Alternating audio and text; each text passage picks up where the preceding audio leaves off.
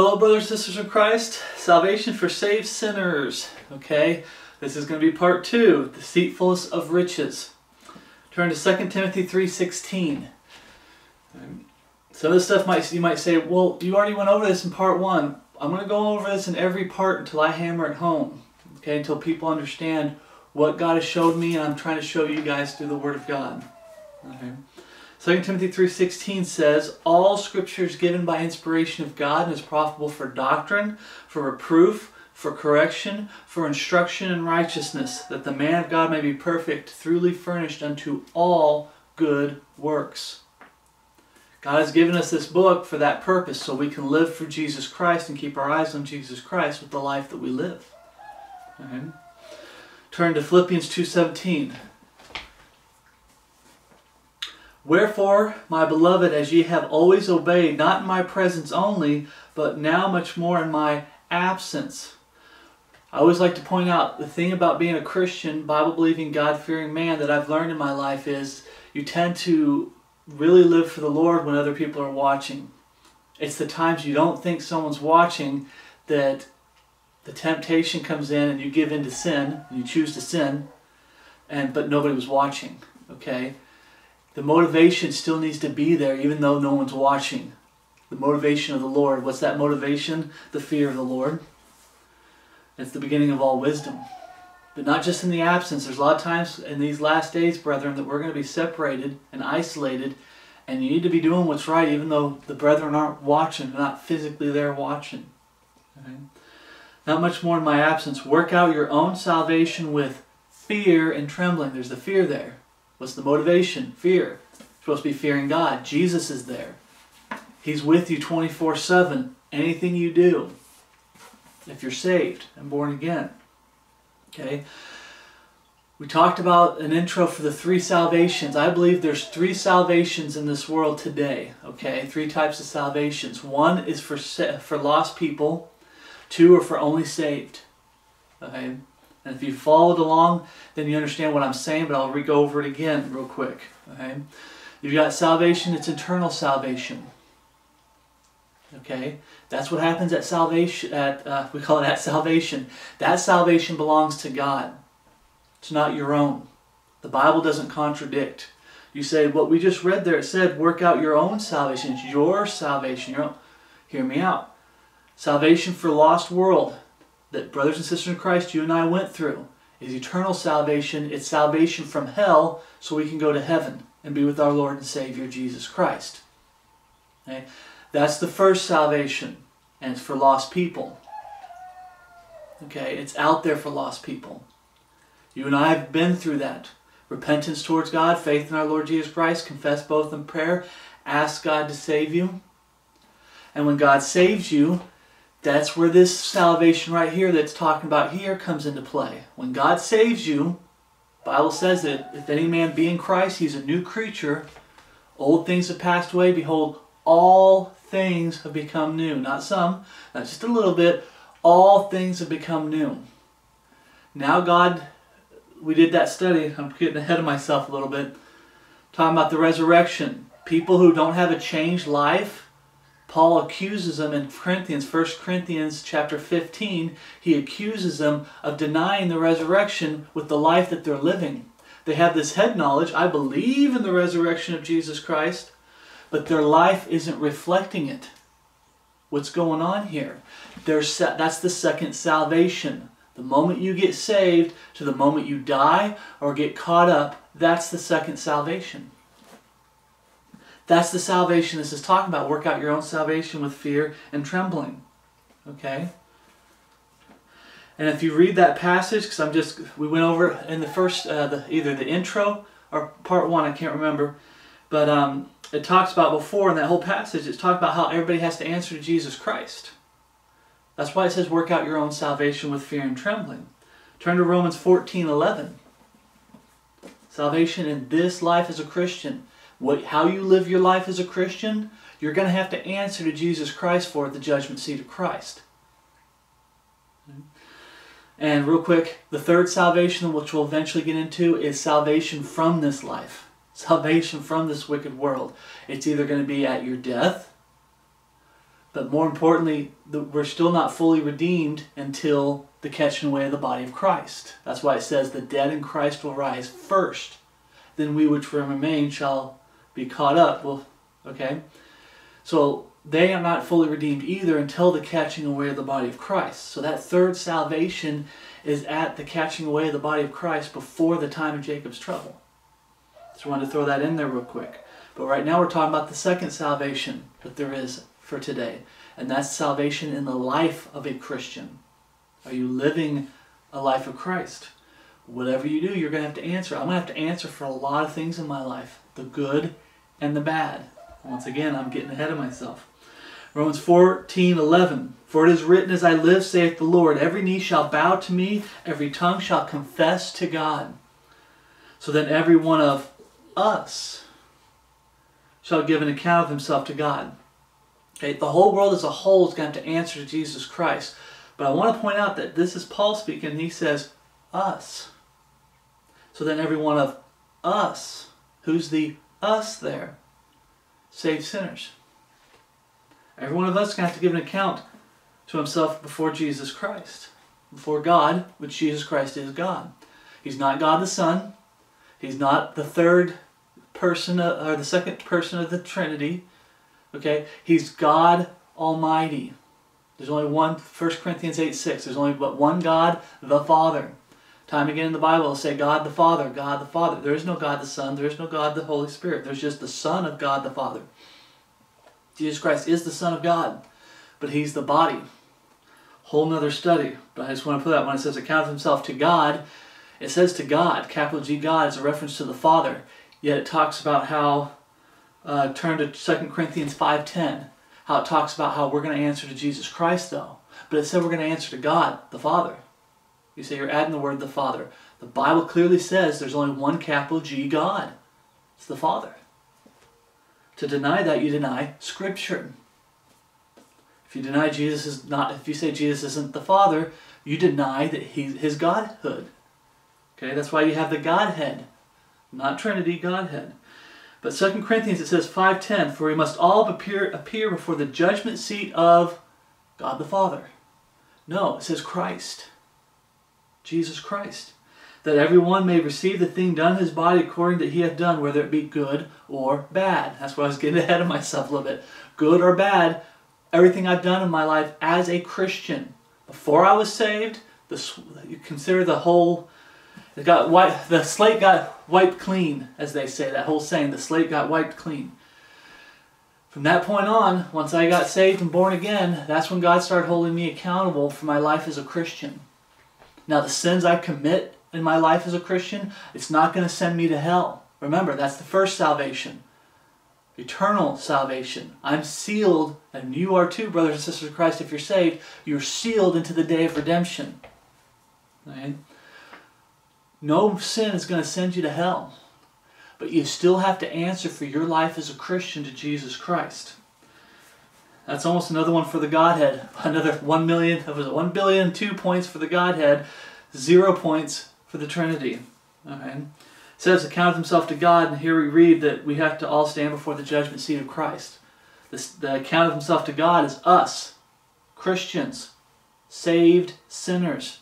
You still have to answer to God, but no, you answer to Christ. They're one and the same. Jesus Christ is God the Father. He's God fully and completely.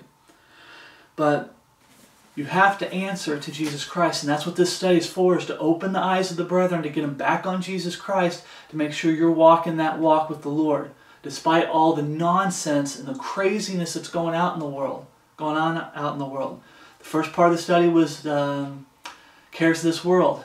Today we're going to be talking about deceitfulness of riches. But I want to go over this again to say, hey, this is why it's so important. Okay? This is the third series of the second salvation, and we'll get to the third. But the second salvation is salvation in this life. How are you living for Jesus Christ today? What gets in the way of your walk with the Lord Jesus Christ and can totally destroy your life and make this 100% unfruitful? Cares of this world was one. We're going to be getting to deceitfulness of riches. But I want to point out, when you stand before Jesus Christ at the judgment seat of Christ, what you receive and what you lose, it was all on you. Oh, you can't blame God. You can't blame the brothers and sisters in Christ. You can't blame the lost world. Oh, it's just wicked sin. I mean, we're all, like I said, we're only 2/3 redeemed. This body is not redeemed. That's why Paul talked about in, I think it's Romans 8, I think it was, 7 or 8, where he talks about how with the mind, he may serve the law of God, because he's spiritually minded, walking after the Spirit. But with the flesh, the law of sin. This body is still wicked and sinful, okay? Every time I sin, I take responsibility. You're supposed to. There's times where I try to defend it a little bit or make some excuses for it. But in the end, I come to the Lord broken and say, you know what? It was 100% my fault. It's a fact, but I have sorrow in my heart for it, even as a saved sinner. See, that sorrow for sin starts at salvation and continues throughout your life as a Christian. But the point is when you stand up there, I can't blame this body of flesh. I can't blame the lost world. I can't blame brothers and sisters in Christ. I can't blame God. What you gain and what you lose is 100% on you. What you lose is your fault. No one else's. That's why this warning in this study is me trying to push this hardcore. What you gain and what you lose is on you. Time is running short. We could be caught up any day now. One of the most dangerous things a man in ministry can do, even if it seems like it's meaningful and everything, the worst thing a brother in Christ can do in ministry is do a teaching promoting that the catching away is out in the future. It's the worst thing a brother in Christ can do. Why? Because it gets people to take their eyes off Jesus Christ. Right? He can come back any day now. It might look like, oh, maybe in the future. We're supposed to be living every day like Jesus Christ could come back today. And He could. Almost every argument that says, hey, we might be here for a few more years because it'll take a while for this, I can disprove it. The temple, it's going to take several years. They can have that temple up and built in a few months. Put on all the equipment in there within a few months, 6 months tops. Yeah. Well, the Jews haven't really gone back there. They can have aircraft carriers, C-130s, that they do a big, I forget what it's called, but it's like a big movement where the Jews are going back to, here in America, are going back to Israel. They get tired of America. America's falling apart, which it is, and everything just gets so bad that that's God's way of helping them get back home. Okay? There's a lot of things that, well, this won't happen it could happen overnight. It's so easy to say it can happen overnight. We can get called away this very instant while I'm doing this study. That's how you're supposed to live your life every day. Jesus could come back today. I need to get busy for the Lord. Working with your hands, doing good things. Prayer, reading, right? Praying for the brethren, being there for one another, helping one another out. Right? But once again, that's why it states it's your salvation. That's why I say there's a distinction here. It's not talking about eternal salvation. That belongs to the Lord. It's His salvation. He saved me. It belongs to Him. I belong to Him. But when it says your salvation, that's why. What you lose and what you gain is on you. Nobody else. Turn to Mark 4:18. And this is what God put on my heart. The reason we read 2 Timothy 3:16 is because this is for instruction in righteousness. Mark 4:18 says, and these are they which are sown among thorns, such as hear the word, the written word, or the spoken word. Back then there was spoken word, but today it's the written word. And the cares of this world and the deceitfulness of riches and the lust of other things enter in, choke the word, and it become unfruitful. Now, these three things are the biggest motivator to keep people, that motivate people's flesh, to keep them saying, hey, get them to choose the world over Jesus Christ, to prevent them from getting saved. I hate using the word prevent because nothing really prevents them. It's their choice.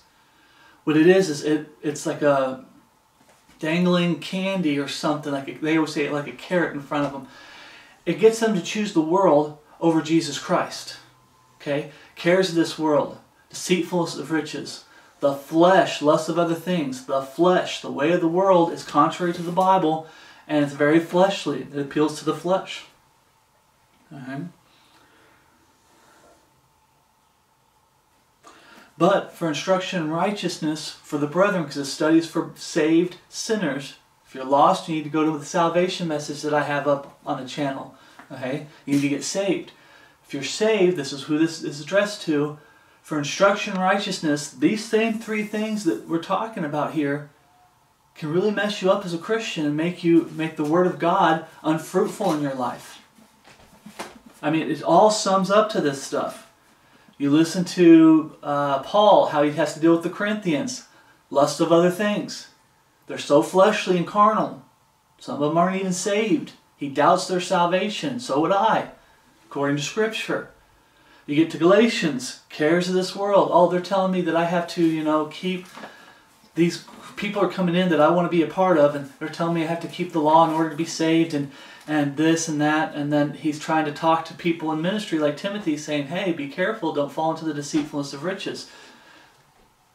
Okay? He's having to deal with these three things, even among professing Christians.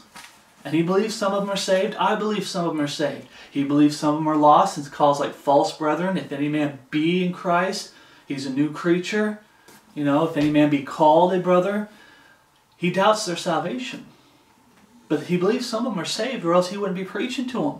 If they're all lost, he'd go just straight back to the gospel, and that's it. And he did. In Corinthians, he had to, 1 Corinthians 15, he had to go back to the gospel to preach to them, saying, hey, don't you remember the gospel? The true gospel? Someone's coming in and getting you to believe in another Jesus, another gospel, getting you to receive another spirit that he talks about there. That's me going off on that side a little bit. But remember, this is for instruction in righteousness, to help you, brothers and sisters of Christ, to keep your eyes on Jesus Christ. So when you get up to that judgment seat of Christ, it's just not all wood, hay, and stubble. So let's get into the meat of the study, the deceitfulness of riches. Turn to 1 Timothy 6:3.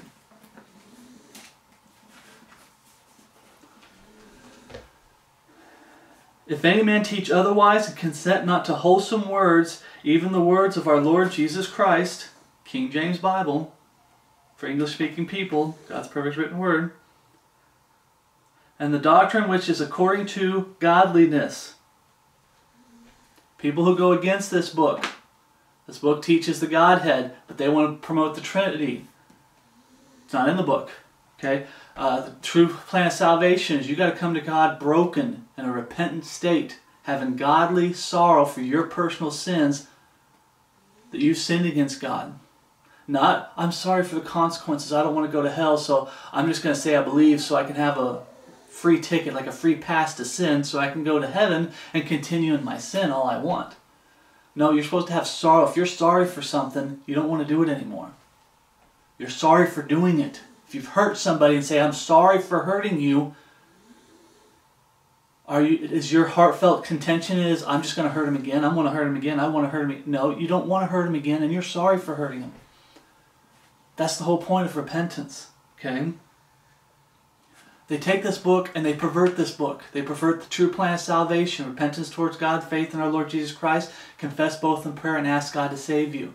For someone who's saved, that's salvation. For someone who's saved, the second salvation, they like to take this book and they like to pervert it.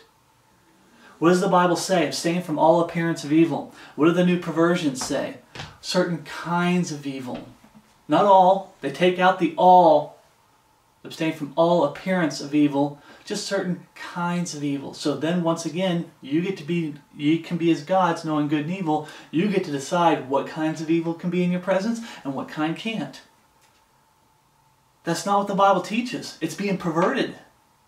We stand for the Godhead, the true Jesus Christ. The biggest things being perverted by these Bible versions is they're promoting an Antichrist Jesus. They tear the Jesus of the King James Bible down. He's not fully God. And they make a mockery out of him. He's not fully God. Okay? What's going on with these people? What happens when you see people that do this? Verse 4. He is proud, knowing nothing, but doting about questions and strife of words, whereof cometh envy, strife, railings, evil surmisings, perverse disputing of men of corrupt minds. Remember, When the fruit of this book stops working because you are falling for those three things that we mentioned, deceit, cares of this world, deceitfulness of riches, and lust of other things, when this stops working in your life, it becomes your own intellect that you're relying on. Men of corrupt minds. You start failing the Lord. You start backpedaling. Okay. And destitute of the truth. You won't have the truth because this isn't working in you. I've seen people make a mess of the Bible when they start falling away. Some of their teachings, some of the brethren out there that I love, I believe they're saved. But some of their teachings lately, it hasn't been lining up with the Scriptures. Why is that? Because this isn't being fruitful in their lives because they're being distracted by those three things. Cares of this world, deceitfulness of riches, and lust of other things. The flesh. And destitute of the truth, supposing that gain is godliness, from such withdraw thyself. That's the hardest thing to do, is having to withdraw yourself from people that are falling away. Great ministries, but there comes a point in their ministry that you have to say from that point on, I can't support him because I can support the old, I can't support the new. He's fallen away. Okay, I've seen this in a lot of people. I can't support David Daniels at Chick Publications anymore. I can't support ex-Catholics for Christ anymore. What happened at some point? They might have always been over there and I'm just blind because sometimes I don't see everything, and I'm not the final authority in all things. This is God's perfect written word. But you got people that you have to withdraw yourself from ministry-wise, but you also got brethren. We've already done a study on this when it comes to sin. If they're in wicked sin and they refuse to give up that sin, they're to be treated as a heathen and a publican. A heathen's a lost person. They might be saved, but you got to treat them as a lost person. Okay? Turn to Acts 5:38. Gain, supposing that gain is godliness. What does Acts 5:38 say? And now I say unto you, refrain from these men and let them alone, for if this counsel or this work be of men, it will come to naught. Say, well, what does that have to do with that, what we're talking about there? That gain is godliness.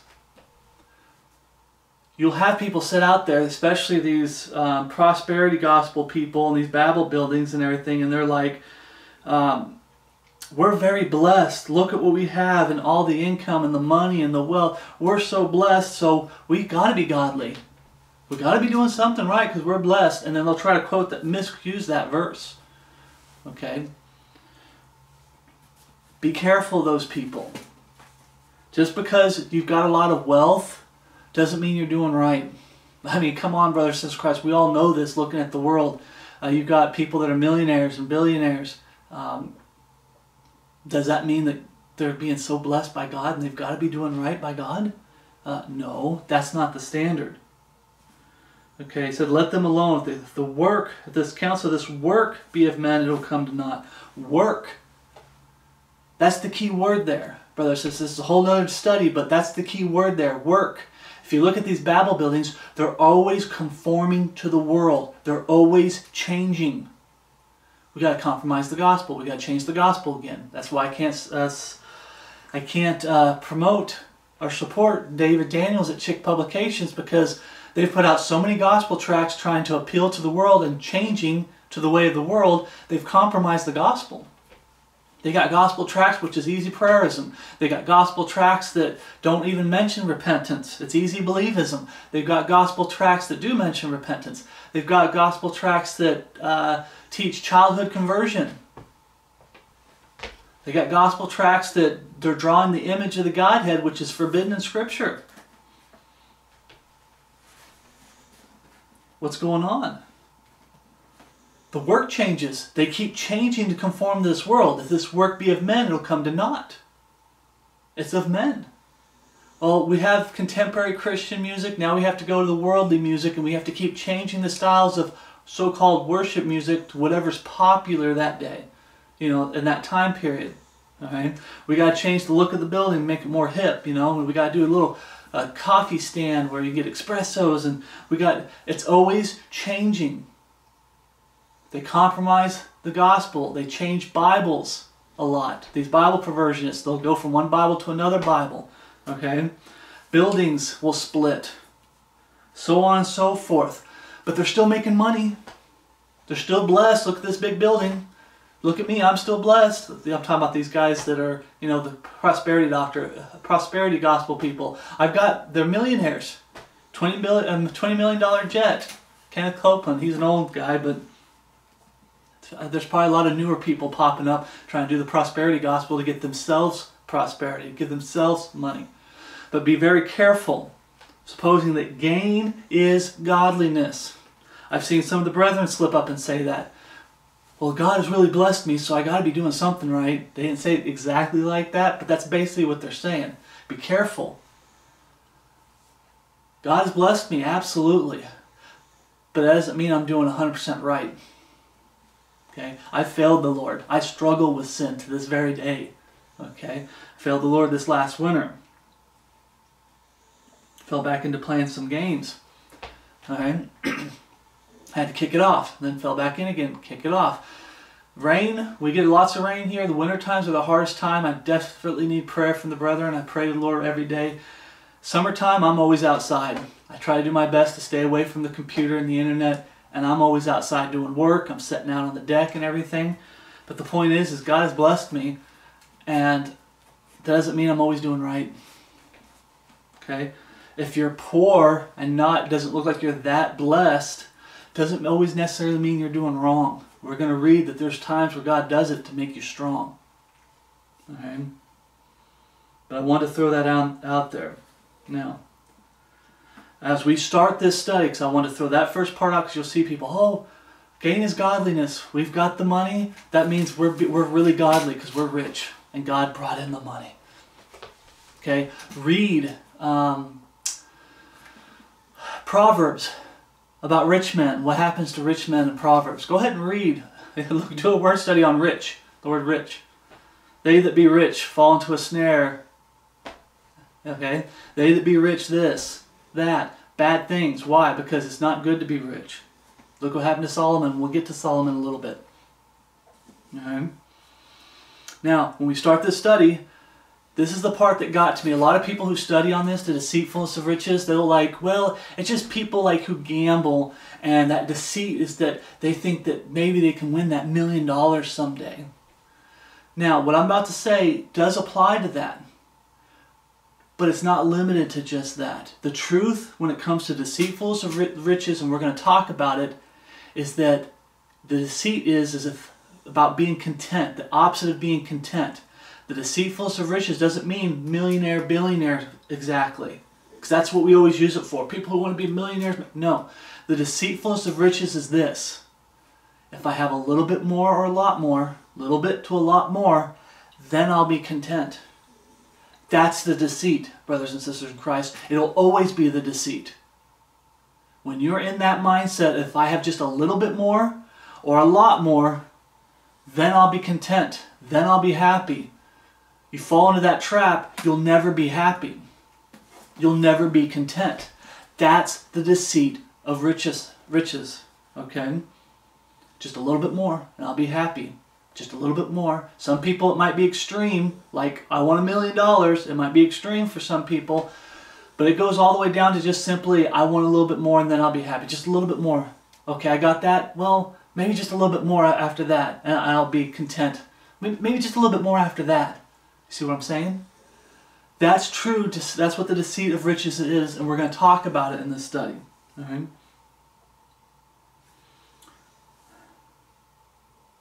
True deceitfulness of riches is the illusion that if I can get more, I will be content. Just wanted to read off my notes exactly. And if I have more, that means I'm doing right. The more I gain, the righter I must be. The more godlier I must be. No. Let's go back to 1 Timothy chapter 6. We're going to keep going down 6. You can keep your hand there because we're going to go down this chapter because this is the chapter that's talking to men in ministry, but for instruction in righteousness, it's also talking to us, brothers and sisters in Christ. 1 Timothy 6:6. For godliness with contentment is great gain. There's the word contentment. That's true godliness. You want to know how godly someone is? First of all, it has to line up with here, but someone who's saved, born again, you want to know how godly a saved sinner can be? How content are they? But godliness with contentment is great gain. Someone who's truly godly is going to be learned to be content. It says, for we brought nothing into this world, and certainly we can carry nothing out. And having food and raiment, let us be therewith content. There's times that Paul says us, and he's talking about the body of Christ. But for this right here, one of the things I want to point out specifically is that he's writing a letter to a young man in ministry. Paul's in ministry. I'm not saying I'm Paul, but I'm in ministry. But Paul's in ministry, and he's writing to a man in ministry, saying us. This is mainly directed, and a lot of these Babel building people, and they don't like you. They just like to take this and throw it at everybody. All you people, this is for everybody, and you guys have to be content with food and raiment. No, this is directed at men in ministry mainly. Now, for instruction in righteousness, it applies to everybody. But if you're going to make this doctrine, let's say make it hardcore doctrine, but what doctrine means it's specifically pointed somewhere. A specific subject, specific people. Okay? This is pointed and addressed to men in ministry. And it's so serious. How many of us have seen ministries fall because of the cares of this world, deceitfulness of riches, and lust of other things? Some people just drop out and you don't even hear from them again. Okay, they go the way of the world. They want their riches, they go the way of the world because that's the only way you're going to be able to keep going in that direction. It's going to bottom out. You're going to go up to only a certain point, trying to be godly, getting rich. You know, not millionaire, but having more. I just want a little bit more. It's going to get a rooftop where it's going to stop, and then the only way to go further is if you start compromising. Plain and simple. But this is directed at young men in ministry. Let that sink in. I've seen a lot of ministries where when they're poor, they do their best work. They start getting donations, they start getting a lot of things, and the next thing you know, their ministry starts shaking a little bit. It's not as fruitful. Still fruitful, but it's not as fruitful as when they were poor. How many of us have seen that, brothers and sisters of Christ? I used to watch so-and-so, and when he was poor and everything, man, he put out some amazing studies. Now he started getting a lot of things. He started getting distracted by those things, cares of this world. You know, he's just not as fruitful as he used to be. This is Paul telling Timothy that, hey, you're going to have to be content with food and raiment. Okay? If you want to be very successful in ministry, preaching the word and reaching people, you're going to have to learn to live with being content with food and raiment. Poor. You're going to have to learn with being poor. Okay? Let's look up contentment. Remember, this part of this ministry is words have meaning. The Webster's 1828 dictionary, contentment, content, a resting or satisfaction of mind with disquiet. Acquaintance. Definition 2 is gratification. You know, you're content. I'm happy with what I have. If you get more, praise the Lord. If I don't, I'm not sitting there going, I'd like to have this. This would be nice. I've fallen into it. I do fall into it a lot. Okay, I keep looking up for little campers. It used to be because I wanted a little camper to go up and down the coast, you know. But now it's more like I could lose the house, and who knows what happens. Okay, our economy falls, this government falls. I don't know what's going to happen in the future. I just want kind of like a little bit of a backup, but it's not a need. And I look every once in a while, but there for a while I'd look a lot. Every day was looking at all these campers for sale here, all in this state, Oregon, then another state. You can go too far. Okay, you need to be happy with what you have. That goes for anything. The car that you had. I had an old beat up truck and I lived with it for the longest time until it just kept falling apart to the point where I had to get a new vehicle. And I'm content with one vehicle. I could have kept the old truck. No, I got rid of it. Why? Because it'll become a care of this world that tries to distract me if I'm having to take care of two vehicles when I only need to be taking care of one. All right? Content. Remember the definition of contentment. First one is just the word content. So content, not content, but content. And what's the definition of content with the Webster's 1828 dictionary? Rest or quietness of the mind in the present condition. Satisfaction which holds the mind in peace. Restraining complaint, opposition, or further desire. I gotta have more. I need more donations. I need this. I need that. I need to get a second job because I want to get this and I want... That's the opposite of content. When you keep saying, I need, I want, and you forget the necessities, food and raiment. And it often implies a moderate degree of happiness, a moderate. It's mainly about peace. Now I said happiness because it says, hey, there's a moderate amount of happiness, but it's mainly that you're at peace with what you have. That's what content means, brothers and sisters in Christ. Are you content with what God has given you? Turn to Philippians 4:10. Was Paul content? Philippians 4:10. But I rejoice in the Lord greatly that now at the last your care of me hath flourished again. In other words, that they were going through some hard times, so they can only donate a little bit. Or maybe sin or flesh was getting in the way and they stopped donating. And they got back on the right track with the Lord, got their hearts right with the Lord. Whatever the reason was, they weren't donating that much money, but it started flourishing again. They started donating more. Wherein ye were also called, but ye lacked opportunity. I'm more with that passage, leaning more that they lacked opportunity. They were poor. They were going through some hard times. Brothers and sisters of Christ, you're going through hard times.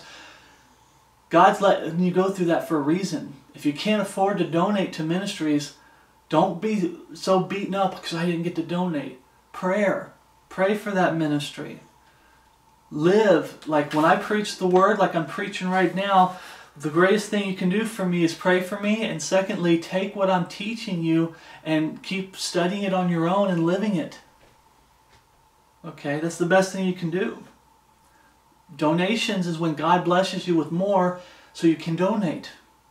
Right? But you lacked opportunity. But evidently they lacked opportunity, but now they're doing it again. But here's the key verse, verse 11. Not that I speak in respect of want. Paul's getting a little bit extra than he normally gets. But he's not speaking of want. For I have learned, and we all need to learn this, but especially men in ministry. For I have learned, in whatsoever state I am, therewith to be content. Let that sink in. At whatsoever state I am, therewith be content. What would we read? Content, rest, or quietness of mind in the present condition. Paul's like, whether I just have my clothes on my back and I might eat tomorrow, I might not, I'm content. Oh, now I've got a second pair of raiment and I'm getting 3 meals a day every day for a week. I need to learn to be content. Whatever state the Lord puts me in, I need to be content. Okay? What's the problem that he's warning us about? Going back to Timothy. What's he warning Timothy? Be careful. Don't fall into that trap of, I just need a little bit more. We just need a little bit more. Especially when there's a lot of money being poured in ministries that's not going to the ministry itself. It's all superficial. These Bible buildings. Oh, we need a bigger parking lot. We need a little bit more. We need a little bit more. We need this. We need that. We need more grand. We need it more and more and more. But for you, brothers and sisters in Christ, and for me, just as a brother in Christ, we need to be careful about that. We need to be content in whatsoever state God has us in. And when God does bless you with more, okay, I'll get into it. There's a lot of things around here that need to be fixed, and I'm slowly trying to fix things up. Okay? There's nothing wrong with saying, okay, my car is falling apart, it's a pile of junk, Lord. The Bible says you're supposed to make your request known to God. If it be your will, Lord, if it be at all possible, can we get a new vehicle that's a lot more reliable? And you leave it to the Lord. But until it happens, you're content with that piece of junk truck that I had. You're content. You make it work. Okay? And then when God comes along and says, okay, here's a better vehicle, like he did for me. Here's a better vehicle. Praise the Lord. Okay? Now I'm content with that vehicle until it falls apart. It says, now we read there, why in every state that I am, therewith be content. Why is this so important? Now when we turn back to 1 Timothy chapter 6, verse 9, hopefully you kept your hand there. This is why it's so important. You read this all in Proverbs, how being rich causes a lot of problems. But here we see it in 1 Timothy 6:9. But they that will be rich fall into temptation and a snare, and to many foolish and hurtful lusts, which drown men in destruction and perdition. That wanting a little bit more, I understand this is talking about somebody who wants to be rich. If you could have anything with the snap of a finger, that temptation's there. Hardcore. Okay? They which fall into temptation. But let's look up the word perdition. I came across this, and sometimes you come across words, I think I know what it means. What does perdition mean? Okay. Webster's 1828 dictionary says, the utter loss of the soul or of final happiness in a future state. Future state. So these people want to be happy in their present state. They don't care about their future state. That's the dangers of riches. If I have a little bit more, have a little bit more, I'm living the dream. How many times you've heard brethren slip up and say that? I've always dreamed of living this way or doing this or doing that, and I'm doing it now. They're living the dream. Okay? Be careful about that. God will bless you sometimes and let you do things that you've always wanted to do. God will bless you sometimes. But if you're not doing it yet, because the doors aren't open, be content with where you are. Right? But the other loss is all final happiness in the future state. Their eternity is what matters. Brothers and sisters in Christ, your eternity is what matters. Rewards at the judgment seat of Christ. Getting to rule and reign with Jesus Christ because you suffer for Jesus Christ in this life. Part of that suffering is you're going to see the world keep pushing you. You want to be like us. You want to be like us. You want to be rich. You want to have money. You want to be able to do whatever you want, do all this sin. And you're sitting there going, I don't want to be a part of that. And because I don't want to be a part of that, that probably means I'm going to be poor. It's almost guaranteed today.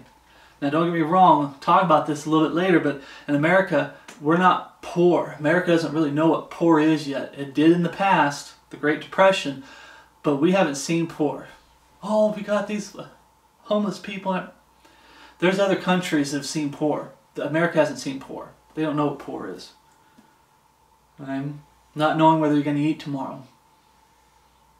You got all these people that are homeless, and a lot of them choose to be homeless. I'm sorry, I've talked to a lot of them. They choose to be homeless. Anytime they get a leg up and they can get back to working and get a small apartment or something and start living again, they don't want to do it. Life is a lot easier just begging and taking money from people and buying fast food and alcohol and cigarettes and some of them drugs, not all of them, but some of them drugs. Yeah. They choose to be that way. There's a difference when you choose to be that way and you don't have a choice. America doesn't know what poor is. But it's your future state that matters, brothers and sisters in Christ. Future misery or eternal death. When you die in your sins, it's perdition. It's talking about lost people. But what about destruction? There it says, drown men in destruction and perdition. Two things. Men can get drowned in destruction. Men can get drowned in perdition. What about the destruction part? Turn to 1 Corinthians 5:1. When it comes to they that be rich fall into temptation and snare, and into many foolish and hurtful lusts.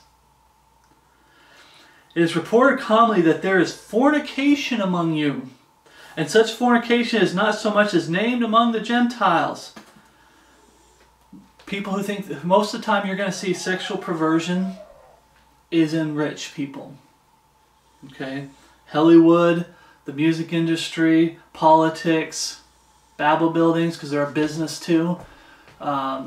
Catholic Church is a big one too. Right? It's all surrounded by money, which is power. That's why the love of money, which we'll get to that verse, the love of money is the root of all evil, because that's how you have power in this world. Next one, that one should have his father's wife. And ye are puffed up, and have not rather mourned, and he that hath done this deed might be taken away from among you. Okay? So it's be taken away from among you. He that hath done this deed. I'm going to pause there for a second. You don't have to turn here, but I want to read it. He that done this deed must be taken away from among you. We've done this teaching before, brother and sister Christ, that there is justification to break fellowship with brethren.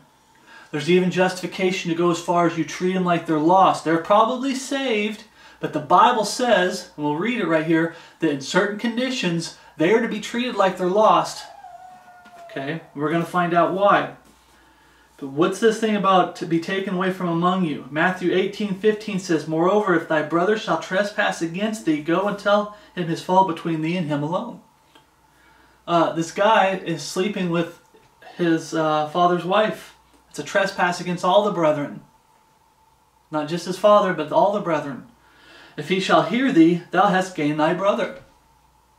But if he will not hear thee, take with thee one or two or more, that in the mouth of 2 or 3 witnesses every word may be established. See, the brethren today have a hard time following this verse. It's so easy to quickly judge and just throw somebody out than to follow the steps that you're supposed to follow. Okay, when I said I couldn't support David Daniels, I went to him. Other brethren went to him and said, hey, you're in sin and you're doing wrong. You're compromising the gospel. You're drawing images of satanic gods, plural, the Trinity, and the Bible condemns it. He brushed us off like we were nothing. He ignores Scripture. I followed these steps. Same thing with As Catholics for Christ. I went to him and said, hey, in the comment section, tried to comment with them, hey, the Trinity has no basis in Scripture. Where's capital T Trinity is the title for God? They don't care. But I followed this. Do you think I want to break fellowship with these guys? No, but the Bible commands it. That every word may be established. Verse 17. And if he shall neglect to hear them, tell it unto the church. But if he neglect to hear the church, let him be unto thee as a heathen man and a publican. He's to be put away from you, which we read there in 1 Corinthians 5:2. Take away. He should have been taken away from among you. You guys know this. He's living in wicked sin. He won't give up his sin. Same thing with Tim and his video games and his movies. Okay? I confronted him. Oh, there's nothing wrong with it. I'm going to stand by it and justify it. Be as a heathen and a publican. I honestly believe the man's lost. He just likes to play Christian. But maybe I'm wrong and he's saved. But it doesn't matter. He's to be treated as a heathen and a publican. He's to be treated as a lost person. You throw him out. Get out of our fellowship. Don't come back until you get this sin out of your life. And repent to God first, and then get that sin out of your life. Okay? That's what it means when it says taken away from among you. You don't fellowship with that kind of man. He's in the fellowship still. Hey, how's it going, guys?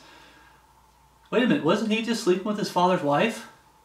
Oh, hey guys, doesn't he promote drinking and getting drunk like it's no big deal? Oh, hello guys, doesn't he play video games and movies and he promotes them and there's no big deal and everything and the games he plays are wicked? Some of them obviously wicked. Some are just, it's to pull you away from the Lord. Hey guys, how's it going? It's okay, we can fellowship with him. Well, guess what? You're getting out with him. Get out. That's what you got to do, brothers and sisters in Christ.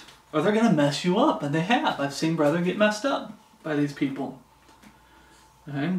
But I really wanted to push. 2 Corinthians 6:14 says, Be ye not unequally yoked together with unbelievers, for what fellowship hath righteousness with unrighteousness? Unrighteousness? The acts they're doing is the opposite of righteousness. Okay? And what communion hath light with darkness? I didn't keep going because we're just talking about someone comes into your fellowship, you believe you want to believe they're saved, or you do believe they're saved, but they start getting into sin and they refuse to repent and give up that sin, or promoting things or going against the Bible. You've got to withdraw yourself and treat them as if they're lost. Okay? Proverbs 9:8. Here's the biggest example. I know we're kind of going off on a tangent. We'll get back to the riches. But we're seeing right here, it says, taken away from among you. Okay, because we're talking about destruction. We're going to talk about that. But I want to throw this in there real quick because God put this on my heart. Proverbs 9:8. Reprove not a scorner lest he hate thee. How many times have you reproved somebody, corrected somebody who claims to be a Bible-believing, God-fearing man or woman, a brother or sister in Christ, and they just turn on you like a rabid dog? Just go off on you. Who are you to correct me? I might be wrong here, but you're wrong here, here, here, here, here, here, here. I've come across those people. I've had people call me holier than thou, only because I'm asking them, to correct them. Okay? I recently, reprove not a scorner lest he hate thee. But let's finish the verse. Rebuke a wise man and he will love thee. When I get corrected and I realize I'm wrong, and you get me back on the right track with the Lord and with the brethren, I love you, brothers and sisters in Christ. It's a good thing. And it's not if, because there's times there's times that people try to correct me and I go to the scriptures and say, nope, I'm not giving up the Godhead. Oh, no, the Trinity's really there. Let me show you. Nope, capital T Trinity isn't there. Sorry, get away from me. There's a difference between that and then someone coming to me saying, hey, you know those video games? You start falling back into video games again. You need to get those video games out of your life. You're right, brother. Thank you for your correction. But I don't come back with, well, I might be playing video games, but you've done this wrong here, here, here, here, here. Oh, stop correcting me. You're just trying to be holier than thou. You're just trying to be a holier than thou. Oh, you're self-righteous. You're just so like you never made any mistakes yourself. That's what that verse is talking about. You'll come across those people. My ex-wife called up and was letting me know that her twin sister died.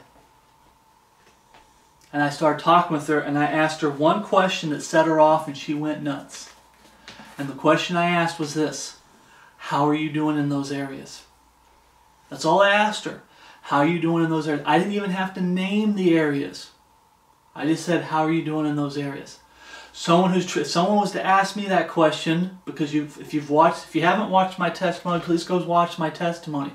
The 3 things that I'm addicted to as a lost man that's carrying over and I'm struggling with now. I didn't struggle with it when I was lost, but the changed life, I struggle with it hardcore today.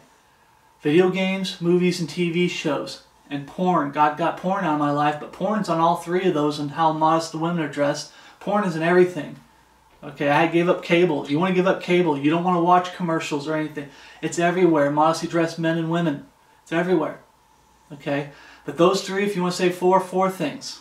But God got porn out of my life, but those 3 things I still struggle with. To this day. So if someone was to ask me, how are you doing in those areas? Not really wanting to, kind of like treading lightly, because that's what I was, treading lightly, to not actually bring them up. I'd have been like, brother, sister in Christ, whoever's asking me, it's like, I failed the Lord this winter. I got into some games this winter, and I failed the Lord, and I failed the brethren. But God's got me back on the right track, got me going strong again for Him and living for Him, got it out of my life again. I denied myself, dropped the pride, denied the self. Get it out of my life, pick up your cross daily, and now God's got me going back at Him. That's the response of someone who's truly saved. You know what response I got from her? She got mad. She called me holier than thou. Said that I'm so self-righteous. And then they do what these... Gosh, I don't want to go off on a tangent. She actually said repentance is just going from unbelief to belief. She's now gone over to the easy believism crowd to justify her sin. Okay, I don't have to go in the areas of her sin, but to justify her sin. And one of her things that she kept saying was, it's under the blood, it's under the blood. You got to be careful about those people, brothers and sisters in Christ.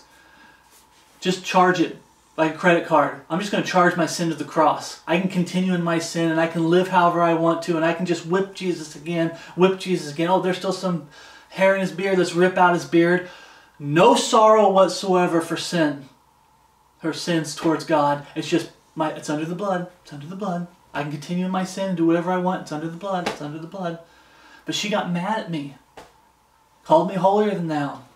Oh, you're just so self-righteous. You're just so self-righteous.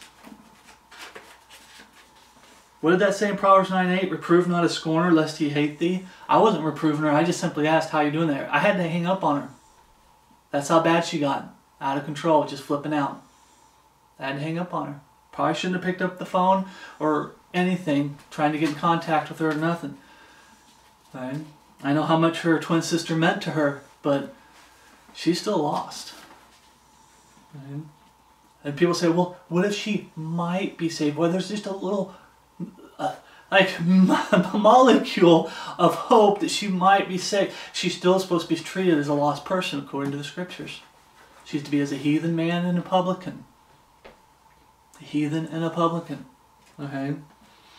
Let's get back to 1 Corinthians 5:3.